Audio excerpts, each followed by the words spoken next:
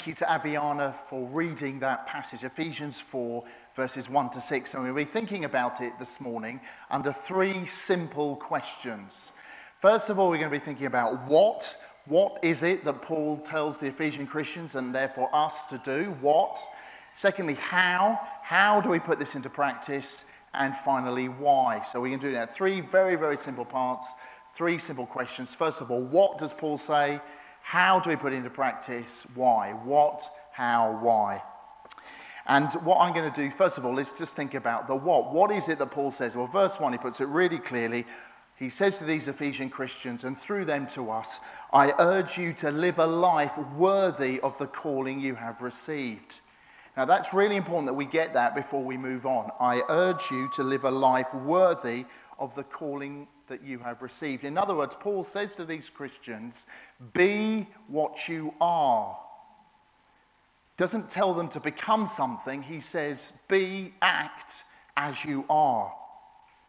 Got me thinking, when I was in primary school in South London, long time ago, there was a phrase that we used to use all the time that you don't hear very much, but children, when you're about 7 or 8, all the time we would say to one another, act your age and not your shoe size. Do any of you remember that? We used to, you don't hear much about it. It always used to be act your age, not your shoe size. Now, I've got quite big feet, as you can see from this enormous shoe I think it's size 12.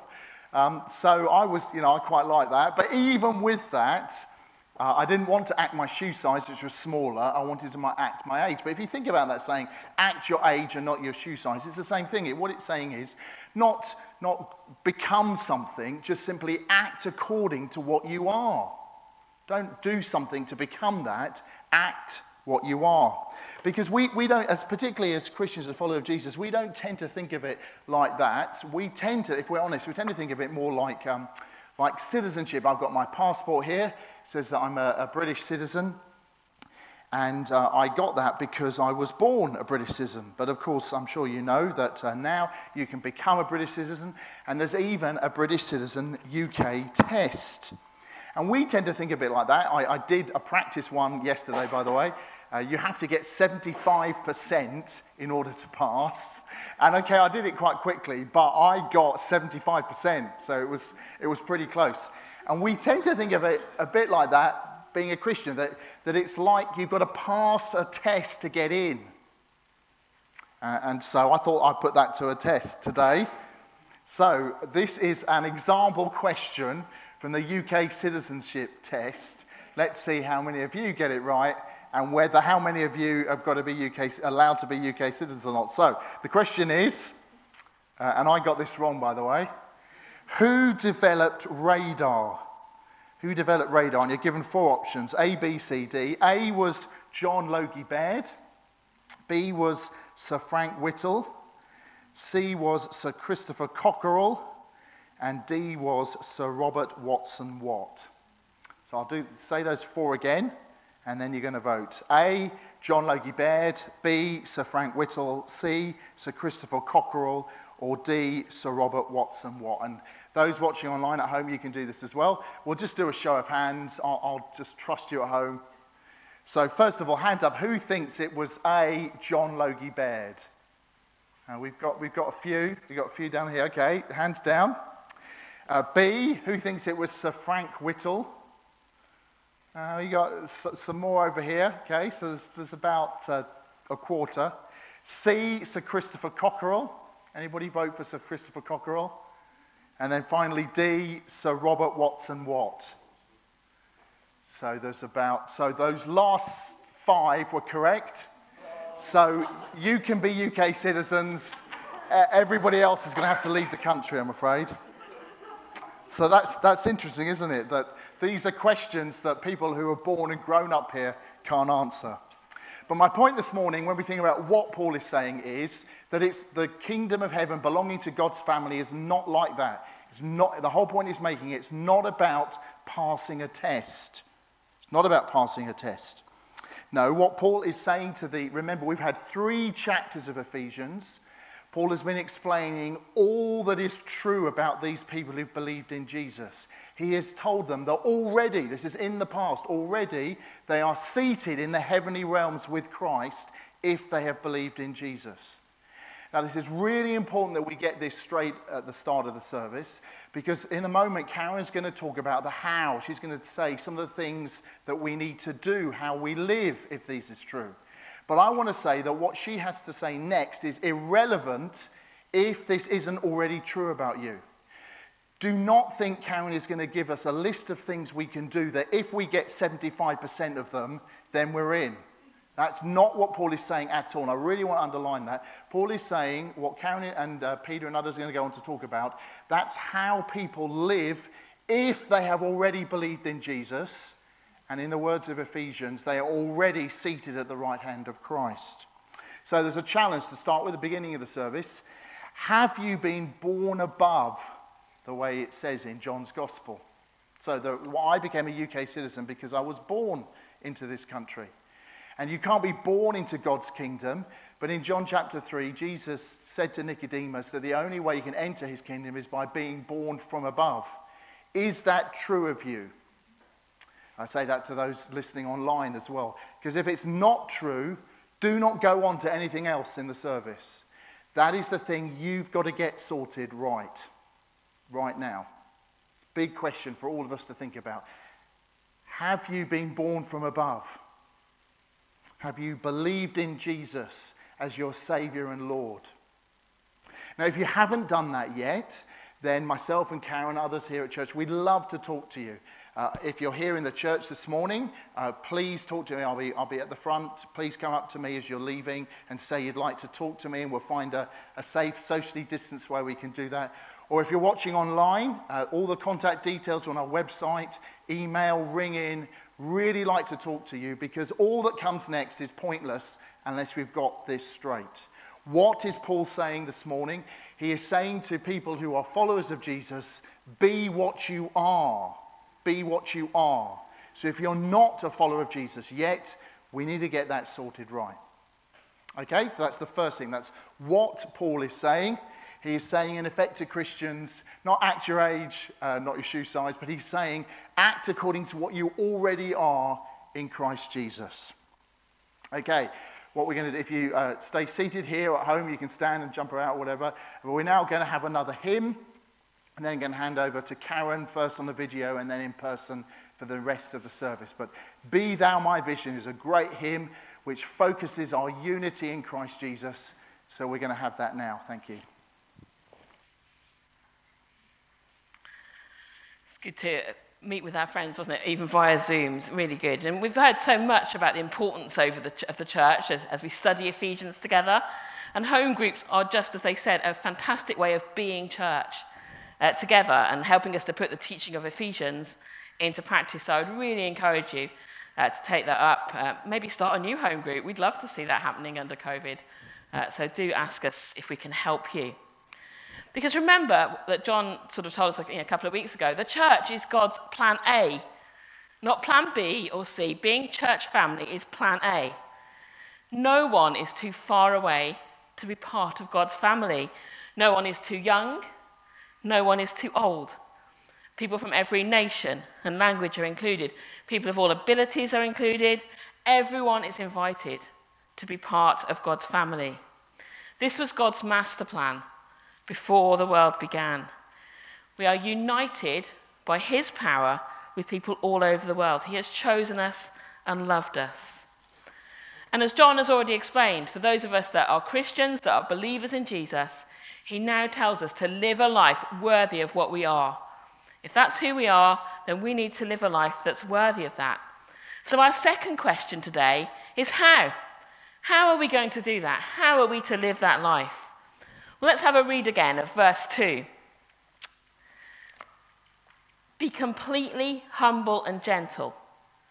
Be patient, bearing with one another in love. Wow. Really practical directions, aren't they? Yet even reading them, I'm thinking, oh, those are really hard. How often do they reflect me? We know that actually they're hard to put into practice because of our sinful human nature. So living a life worthy of the calling we have received doesn't always come naturally to us. And yet because we are believers in Jesus, we have the Holy Spirit to empower us and enable us to live like that. Let's have a think about each of those things. What do they mean? Completely humble, thinking more of others than we do ourselves. Gentle. That doesn't mean that we have to be a pushover or just kind of ignored, but it does mean showing kindness, showing mercy consistently to those around us. Being patient. I mean, seriously, you only had to watch Boris's announcement last night to feel impatient. When is this going to end? Yeah, you're laughing. That's good. I'm not the only one that feels a little bit impatient. Being patient, even without coronavirus, to be fair, our culture is an impatient one, isn't it? We want everything now. We want it delivered yesterday, in fact. We have, Amazon Prime delivery. We expect to get an appointment now. We're very demanding. You can have it all. You can have it now. And God calls us to be patient, not just with life out there, but with one another. Because that also leads on to the last thing, doesn't it? Bearing with one another in love. Now, again, that doesn't mean letting others treat us badly for the sake of it and saying, oh, well, I'll bear with you in love. But it does mean loving people despite the fact that they might not always be perfect, as indeed we are also not perfect. It means bearing with one another. But yeah, that kind of living is hard. It's not natural to us. And that's why we've got the question, how? How on earth can we live this life worthy of the calling we've received when everything in us goes against it? As we've already said, as believers in Jesus, we have received the Holy Spirit who enables us to be united to one another. That's why it says in verse 3, make every effort to keep the unity of the Spirit through the bond of the peace.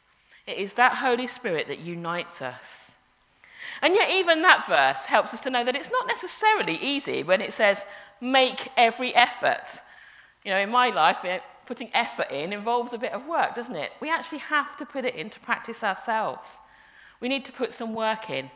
But the Holy Spirit helps us when we find it hard. So it's a conscious choice, isn't it, to live that life worthy of the calling we've received. I'm going to ask Peter to come up. Peter, as you should know by now, is our LST student this year. It's a different life being a student and helping us in church. But Peter's got his cunning rucksack with him. So do you want to just show everyone your wonderful rucksack? It's good. He's a very good student. He's come with his rucksack, come well prepared. I want you to imagine, going out for a day's walk with a friend.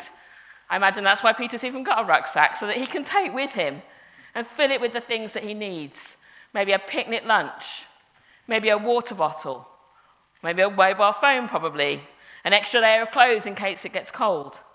He has to carry them, they need to be there, but they're not a burden because they're going to help him complete the walk that he's doing. You done any nice walks while you've been at LST, Peter? Yeah, a few. Good. I think after Thursday you might be doing quite a few more walks with just one person. But yeah, it's all good. We have possibilities in action. So we're going to use that rucksack image to think about what we need to be walking together with Jesus, to be living a life that calls us to walk worthy of the calling. You see, those things that we read about in verse 2 are like bricks. Maybe you could hold up the first brick there, Peter. They're like bricks that we build together as a foundation for our lives, that we build our lives upon. So, Peter, first into that rucksack goes a brick containing humility. Thank you. First brick to take with us. What will humility look like for us? Well, there's a song we're going to sing a bit later that sort of says, serving each other, using the gifts that God has given us. Not thinking that we're more important than others, but being pleased, actually, when someone else succeeds. That's that first brick that we're going to carry with us on our walk. Secondly, a brick that's labelled gentleness. Thank you. You pop that in the rucksack, Peter. That's great. What will that look like? Or maybe it'll be a kind word, an encouraging phone call, a letter in the post, a text message, taking time to speak to someone. I think that's how it'll play out, particularly at the moment. Then our next brick that we're told to add in, patience. As we've already said, not getting frustrated when we have to wait for something. Coronavirus particularly is teaching us to wait, isn't it? And wait. but trusting God, not just in that, but for his timing in things. God has all these things under control. He has not been taken by surprise. And we have to trust him and be patient. And patient with one another too. But I think that comes into the last one. I've just put love on the brick because I couldn't fit bearing with one another in love in it. But that's where it's from. Bearing with one another in love. Recognizing that each of us are not perfect. And we should love one another in the same way that we know God has loved us. That unconditional love that God has shown us through Jesus. Your rucksack feeling a bit heavier now? Good, excellent. Now we stay united with one another through taking those bricks along with us as we walk through life. Those bricks are not burdens. I don't want you to think, if you really did fill your rucksack with bricks, it'd be like, I can't cope with this. But they're not intended in that way, are they? Like the essential food and the items that we discussed earlier for a day out. Having those bricks with us, those items, will help us to walk worthy of the calling that we have received. Thank you, Peter. You can take the bricks on your little journey back to your seat. It's great. And we can only do that, can't we, through the Holy Spirit. The Holy Spirit giving us unity amongst God's people. And as that is displayed, if we allow the Spirit to enable us to display those things, what a picture that will be to the world around us. If we can admit how countercultural some of those things are, humility, patience, bearing with one another in love, then if we are enabled to show that, if that's how we live, we will be shining God's light into the community. And actually, we'd need to say very little because we would be demonstrating God's love to those around us. It's good for us to apply these things practically, isn't it? So in a minute, some questions are going to come up. And we're going to vote. And we're going to vote with thumbs up. Can you do that? Just practice your thumbs up. Or thumbs down. You can do it at home too. So I want everyone joining in. These are really practical things. Do these things, yes, fit into the category of walking worthy, or don't they? So thanks, Aaron.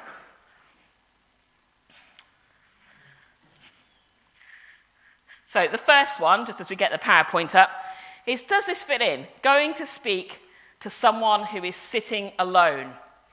Is that a thumbs up or a thumbs down? Yep, pretty much everyone here has got thumbs up. That's fantastic. It is indeed a thumbs up. Second one, PowerPoint will catch up with that in a minute. It's fine. Listening carefully to someone who's maybe preaching for the first time and then encouraging them. Is that a thumbs up or a thumbs down? Oh, I hope you're doing as well at home. Everyone in the congregation here is getting the hang of this really well. They're doing well.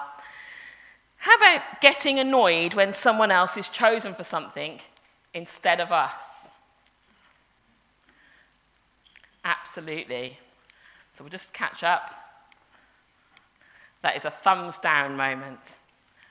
Fourthly, messaging, calling, writing, contacting someone that isn't in your usual group of friends. Yep. Oh, you're good, you guys are. Thumbs up. That's a good way to do it. Complaining if a song is played too fast at church. You all laugh, but it happens, and it's a thumbs down, okay? The band are laughing on my left, it's good. Taking time to join the church prayer meeting. Oh, John's got his thumbs up. Glad to see that, John. It is. It's a good thing to be doing, isn't it?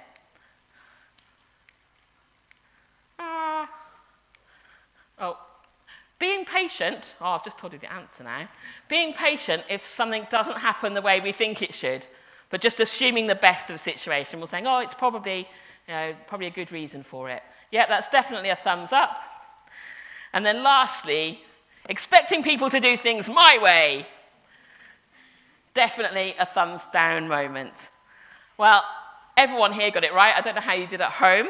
But more importantly, that was just a bit of fun. What examples can you think of personally to apply those instructions?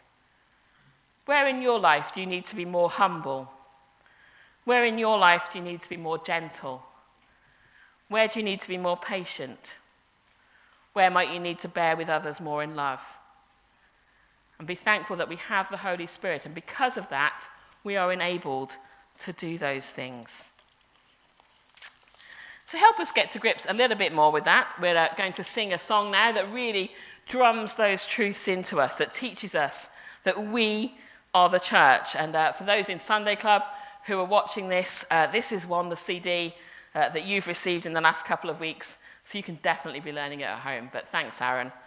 We'll sing this, hum this song now, or clap along, or whatever.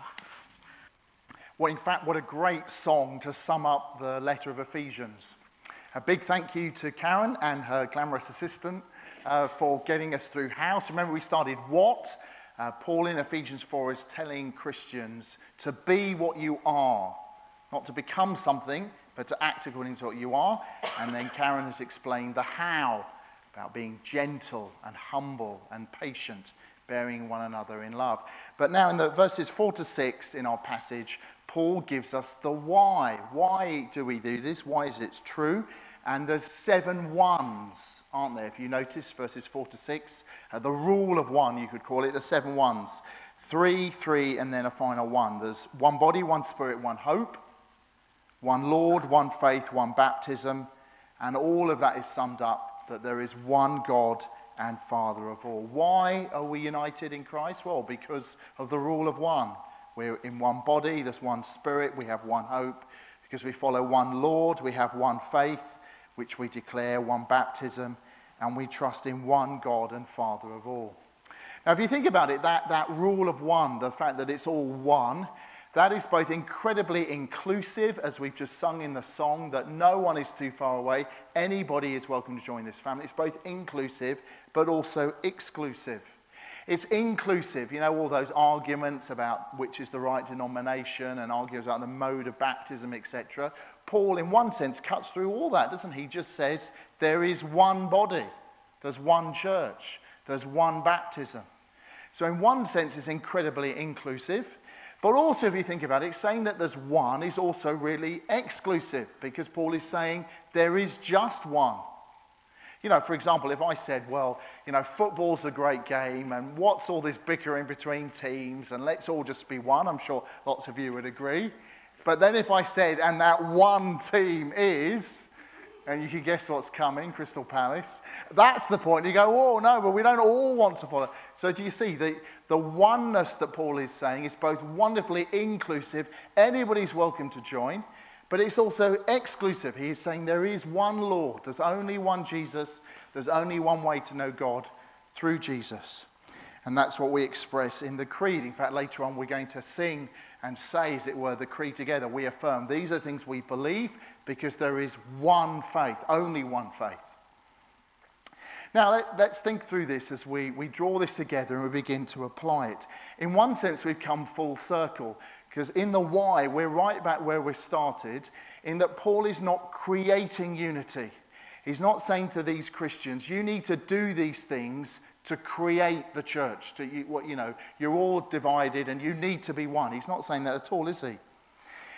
He is saying there is already a spiritual unity that exists, that once you've believed in Jesus, automatically you're part of this one body. You don't have to do anything. It's happened already.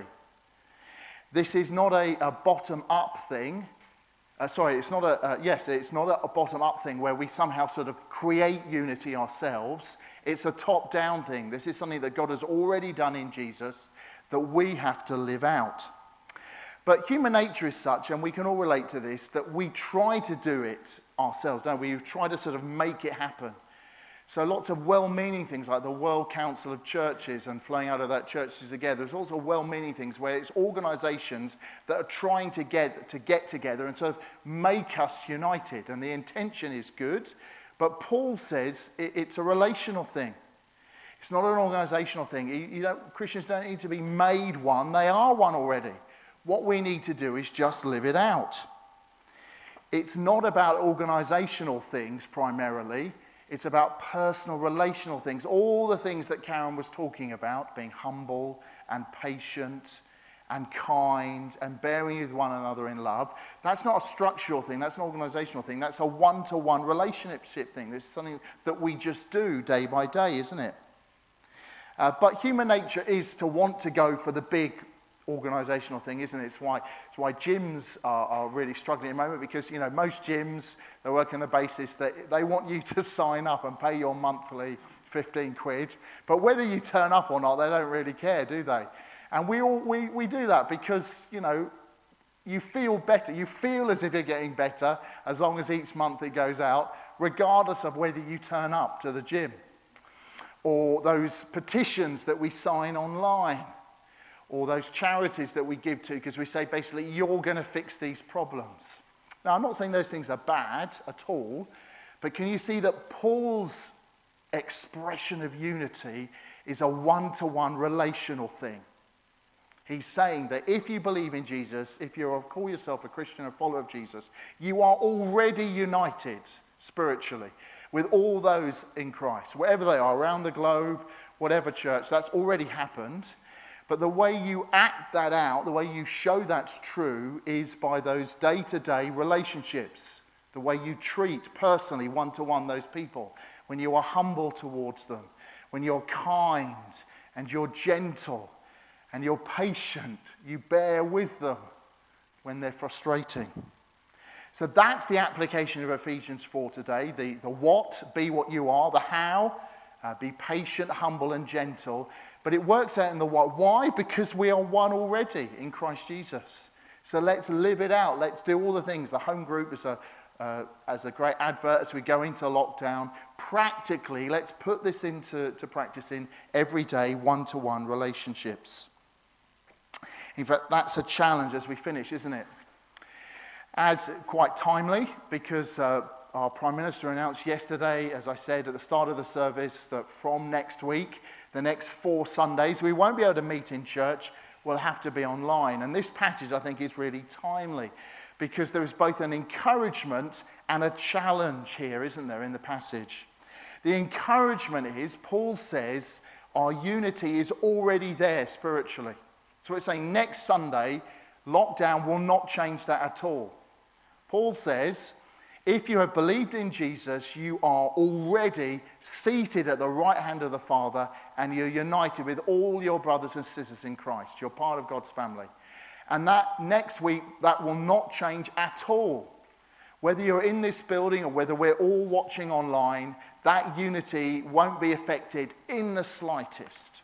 So isn't that really encouraging? That we can face lockdown knowing that we are united in Christ and whatever happens externally, nothing will touch that. That's the encouragement. But there's a challenge here as well, isn't there? And that's the physical presence. What Paul is saying is, yes, that's true spiritually, but if that's true spiritually, it needs to be worked out and demonstrated physically. And the only way you can do that is by being patient, by being humble, by bearing with one another and being kind. And that needs physical presence, doesn't it? You cannot do that remotely. There has to be some kind of bodily reality in that. Now, because of the lockdown, that might, as Karen has already said, it might just have to be a phone call. But we all know that it can't be a recorded phone call. Even if it's just a phone call, you need that to express kindness or be patient. There has to be some kind of sort of physical reality to back that up. So we're going to have to be really practical, put our thinking caps on, and creative, as Karen said, over the next month to think, well, okay, we're not allowed to meet physically. We could maybe go for a walk in the park with one other person. But if this is true, Ephesians 4, we've got to think of ways of bodily being kind to one another, whether that's calling someone up, being kind and patient with one another when things don't work out. And we're going to have to think that out and carry on because who knows how long the coronavirus will affect us. So can you see that Ephesians 4 is both encouraging, it's a spiritual reality that lockdown doesn't affect, doesn't matter where we are. We are one in Christ. We don't have to do anything. Isn't that great? But it's also challenging. Paul says, if this is true spiritually in Christ, if we really believe this, then we're going to act upon it. And we're going to act as if we're united. So physically, we're going to do these things. We're going to be humble. We're going to be kind to one another. We're going to be patient. And we're going to bear with one another. So I'm going to just pray. And then to finish up the service, that's going to lead into a time of prayer. With the American election coming up, Alcus, one of our deacons, who is American himself, and he's voted in advance. He's going to pray for the election. That's going to move on to the Apostles' Creed. If you're at home, you might want to say that out loud when the Apostles' Creed comes on, and then Karen's going to lead us in a prayer time on the video. And then finally, after that, so this is a warning for the band, after the video things, the band is going to come up and lead us in our last song, which is a way of singing the Apostles' Creed too. So I'm just going to pray and then over to the video. Let's just pray. Heavenly Father, we thank you for what we've learned from Ephesians 4. And I pray now that spiritually we might receive and understand and live out the fact that we are united in Christ Jesus. Thank you for that great news. That each one of us who've believed in Jesus are part of this global, universal family. In fact, amazingly, what Paul says, we're not just part of the family now at this moment, but we're also seated with saints from the past. Hundreds, thousands of years of other believers in Jesus. We're part of that family too, and that is amazing. Help those of us who've trusted in Jesus to be encouraged and excited about that. But we also want to pray now that by your Spirit you will inspire us to think of creative ways that, especially over the next 4 weeks, we can put this into practice. Think of ways in which we can physically be kind to other believers in the church. We can be humble, putting their needs before ourselves. We can be patient with one another. Let's just now take a few moments silence just to think about that.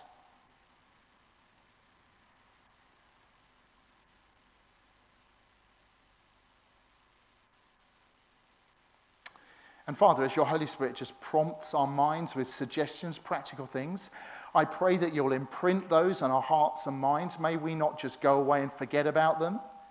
We pray now by your Spirit for a conviction, a determination that we won't just going to let this slide and get on with our lives, that we will put these things into practice over the next 4 weeks especially. And we pray for your help in Jesus' name. Amen. So over to our prayer time now. First of all, Alcus. Thank you, Aaron.